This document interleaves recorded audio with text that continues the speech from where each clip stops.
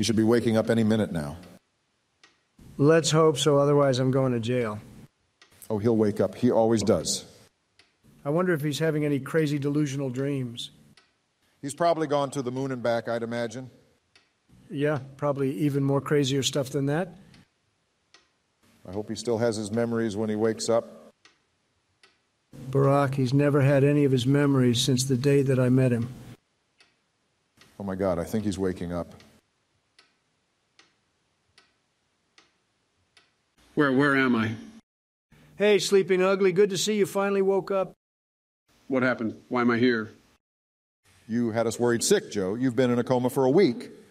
A week? What the hell happened? It was my fault. I mistook you for a deer and shot you with a nerf gun.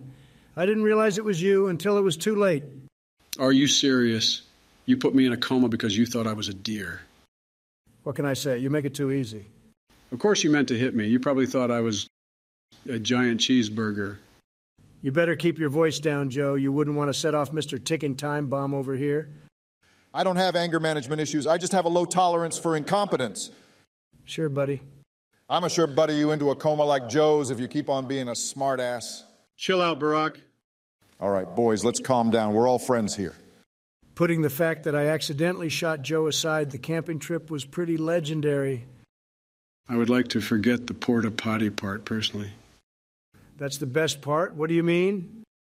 I think the kayak race was the best part. You left my unconscious ass to die, Barack. I could have fallen in and drowned. Well, at least I didn't shoot you. Give me a break. I told you guys like 10 times that it was an accident. I know just what will cheer you bozos up. I have a surprise for you guys. Sign the contract, but don't peek. It'll ruin the surprise. What kind of surprise? A surprise that'll change our lives forever. Donald, you're not getting us into trouble, are you? Of course not, Barry. Trust me, you're going to love it. All right, that's all I needed. Now, let's get out of here. I'm dying to show you guys what I've got planned. What is all this? It's a surprise party for you, Joe. I figured since I put you in a coma, I owe you one. You're forgiven, Donald. This is great. You really outdid yourself. Thanks, Barack. I had Ben help me set things up. Let's go reunite Joe with his wife. What wife? Aren't you two a lovely couple? What the hell? Excuse me, do I know you? Joe, it's me, Jill, your wife. As if. I would never marry someone as ugly as you. Well, guess what, Joe? You did, in fact, marry me. I guess the brain surgery has your memory hazy. Ain't no way in hell. Don't worry, Jill. After a few days, he will remember all the loving memories you both had together and will come to his senses. There ain't no sense in any of that, Barack. Let's just be glad me and Barack got Joe talking again. You must be the surgeon Barack was telling me about on the way down. Your name is Ben, right? Correctamundo. Barack was telling me that you dropped your scalpels on my head and it helped reset my circuit or something. That's not what happened at all, but I did help with the surgery. Well, I can't thank you enough then. I don't give this dweeb too much credit now.